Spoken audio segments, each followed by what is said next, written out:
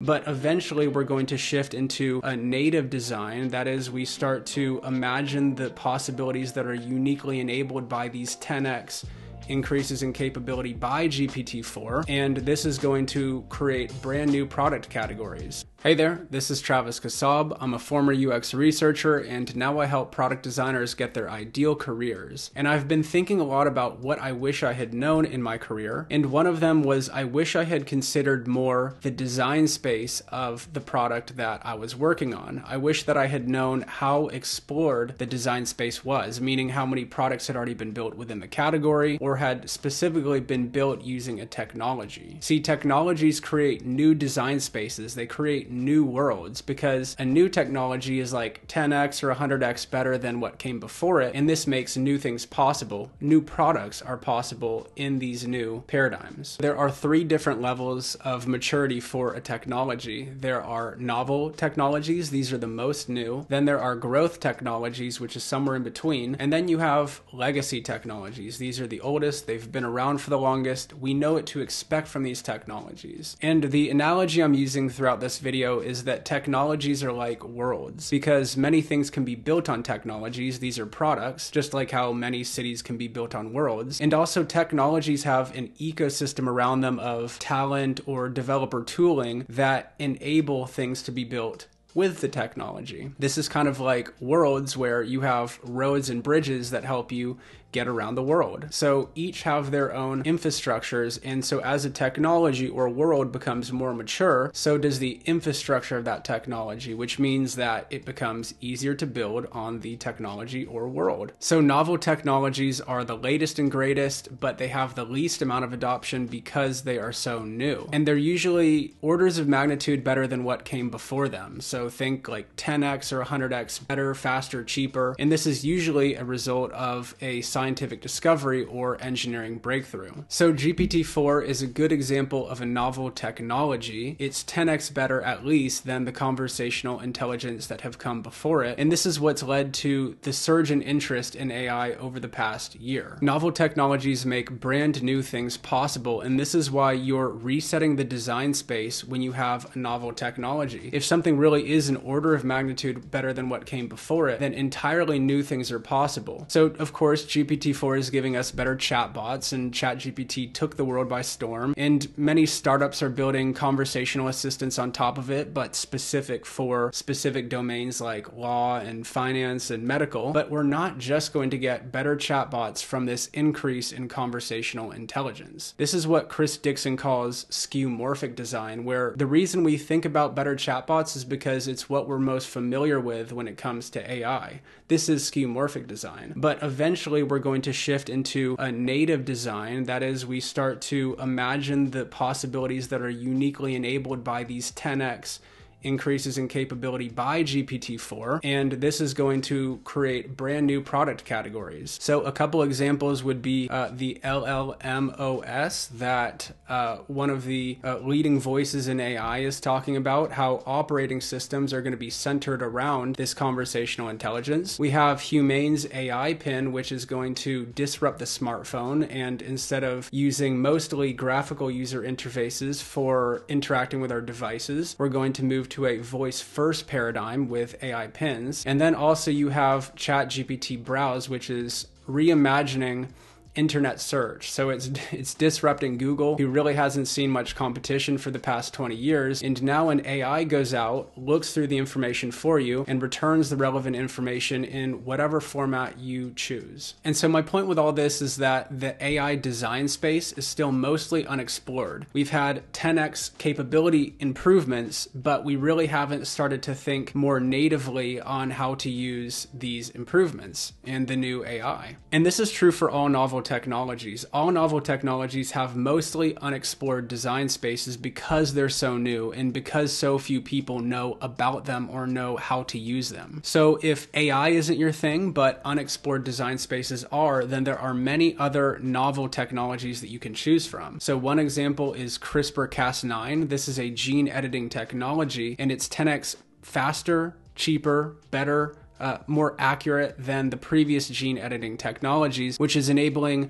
personalized medicine startups to build on top of this new novel technology. And another example is metal 3D printing, which is making it 10x faster for engineers to go from a digital design to a physical part. And this is being used to 3D print reusable rockets by Relativity Space. So I think you're starting to see how novel technologies change the paradigm of things. And what this means is that the old paradigm and the mental models and design patterns within it are no longer relevant. So product designers working with novel technologies get the opportunity to build new mental models and design patterns from scratch. This means that it's going to take more design thinking and it's going to be more time consuming for you to design, but you'll also have the chance to influence how products are designed within your category for years, maybe even decades to come. Also, novel technologies have the least mature infrastructure. So there are many infrastructure gaps that are going to inconvenience you. And AI's infrastructure gap right now is the GPU shortage. There's more demand for GPUs, which run the AI models, than there is supply of them. And so this is making compute costs increase, and it's making it prohibitively expensive for some use cases, at least for right now. Finally, there's the least amount of talent in novel technologies. This means the least amount of designers and developers and entrepreneurs have gone into novel technologies because they're still kind of unproven and people are hesitant about spending the time and energy to develop an expertise in them. But my personal opinion is that this is a great way to differentiate yourself as a product designer, because there are so few other designers in the field compared to growth and legacy technologies that this is your way to differentiate yourself. It's going to make it easier for you in job interviews, especially if you're highly aligned with the company that you're applying for. You might be able to have an above average pay relative to your experience level when you go into novel technologies because there is this scarcity. And I think even if the technology, since it is unproven, eventually fizzles out, I think hiring managers will still be impressed that you took the risk to do this, and they'll rightly sense that you can see further into the future in the domain that you are working in. Now we'll talk about growth technologies, and the example we'll use here is Bitcoin, which in my opinion, it's a great example. It actually just went from its novelty stage where only early adopters were buying it to now it's in this growth stage where there's institutional demand. Large financial institutions now want to purchase Bitcoin, and you may have heard some of this on the news with Bitcoin ETFs. And this is going to give the institutional investors access to Bitcoin. So around 100 million people own Bitcoin right now, and soon many more will. And so Bitcoin is at this tipping point in adoption, and it's a good opportunity for product designers to start getting involved, to start to learn a little bit about cryptocurrencies and digital collectibles, and to start to add these things to your portfolio, because I still think that you can differentiate yourself with an understanding in Bitcoin product design. So what changed for Bitcoin that led to this institutional adoption? Because this was something that these institutions had been fearing and publicly avoiding for quite a while. And I think you can't discount the sheer amount of time that it's been in existence. It was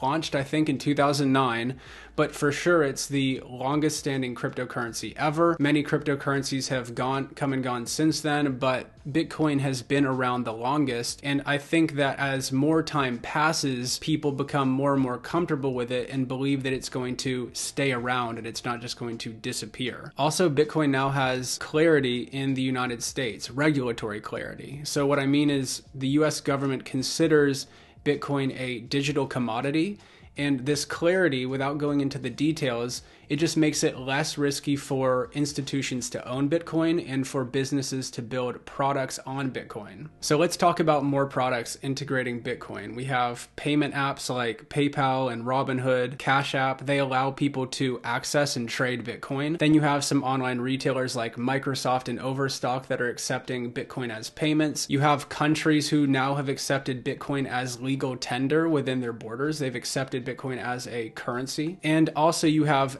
that recently just added Bitcoin tipping to their application. So this all indicates that the ecosystem around Bitcoin, like the developer tooling, has become mature enough to make these integrations possible in the first place. So long story short, institutions are now willing to buy Bitcoin because it's a more proven technology. And adoption of Bitcoin is just going to keep increasing from here. As more people hear that more people are buying it, then this is going to lead to a positive feedback loop. And then also as the ecosystem matures, more developers will be able to more easily integrate Bitcoin into their apps. So this positive feedback loop is true of all growth technologies. As the ecosystem matures and becomes more accessible to people, then more people come in and build products. And with more people building products, the ecosystem is forced to mature even more, which leads to more adoption. Bitcoin's design space is much more explored than it was 10 years ago. So as a novel technology, Bitcoin birthed entirely new product categories like crypto exchanges, wallets, node services, block explorers. And now as a growth technology, Bitcoin is going to be adapted to new users and new use cases. So for example, crypto exchanges, which once only needed to appeal to retail early adopters, are now building separate institutional crypto exchange products, and Coinbase Custody is an example of this. So the designers working here are going to be able to reuse a lot of the mental models and design patterns that came before, but still a significant amount of UX is going to need to be rethought for these institutional users, like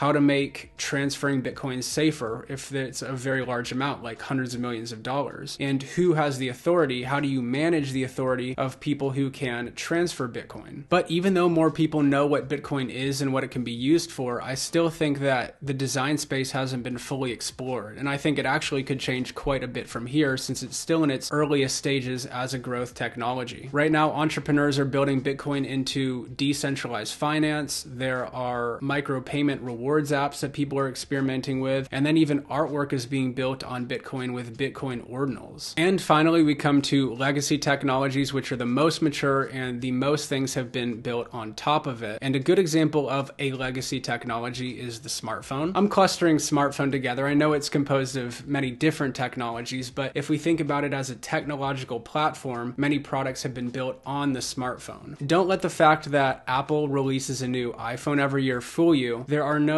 10x improvements year over year. And so this is why I say that the smartphone paradigm and design space is set in stone. Everyone knows what it means to unlock your phone, to silence notifications, to download the app. So the mental models and design patterns within this paradigm is relatively set in stone, and it would actually hurt UX to change and experiment with these things because users have become so accustomed to them over the years. The design space has been pretty damn explored. I don't really expect many new mobile apps to surprise me in their capabilities. Apple has done a lot with their native apps, and thousands of third-party developers over the past decade have launched many new apps onto the App Store. This isn't to say that no new products can be built on legacy technologies like the smartphone. I don't think that at all. I think that products or apps probably launch every single day, and some of them might generate a lot of revenue for the company. But my point is that the mobile apps that do launch really won't surprise us in what they can do. We've probably seen it before. Now, legacy technologies eventually get phased out by new technologies that change the paradigm. So something that we're looking at in smartphones is the AI pin, which changes it from a graphics first paradigm into a voice first paradigm. And then also we have spatial devices like Apple Vision, which kind of change the interaction as well. It can detect eye movement and subtle hand gestures. So these are some paradigm shifts that I expect to be coming in the future that will disrupt the smartphone. And the point here is that designers working on these next gen devices will be able to build mental models and design patterns from scratch to fit these new paradigms. Okay, so to summarize all of this, we've been talking about the different design spaces and how explored they are, and this is determined by the maturity of the technology that your product is built on. So as you move to the left in a technological maturity, there is less talent present. There are fewer designers, fewer entrepreneurs, and fewer developers who have decided to spend the time to build an expertise in this because it's still unproven. The design space is more unexplored. There are more new possibilities that we probably haven't even discovered yet. Also, as you move further to the left, there's less infrastructure. There are less tools, or there infrastructure gaps for building products with the technology. And so there are fewer products that have been built because of these infrastructure gaps, or just because the technology is so new. And then finally, there are fewer mental models and design patterns. At least there are fewer established ones, because there are almost no products on there. And so fewer designers have come before you, and it will be more your job as a designer to build the mental models and design patterns to fit this new paradigm. However, when we move further to the left, there's more talent. It's more crowded with inhabitants. It's easier to build with because the infrastructure is there. There are few infrastructure gaps. And so more products are going to have been built on this technology. The mental models and design patterns are stable, and you're not going to have much wiggle room here as a designer. You're going to have to reuse a lot of things because users have already become accustomed to these design patterns and mental models, and so changing them would actually hurt the UX. And also the design space is more saturated. We have a good idea of what to expect from the technology, and the low-hanging fruit for entrepreneurship has already been picked. It's going to be more difficult because it's more crowded and more competitive. These are the three different types of technology. You have novel, growth, and legacy technology.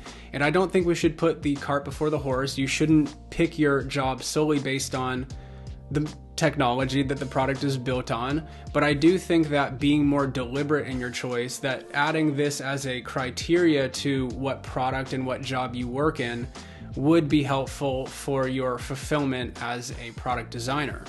Thanks so much.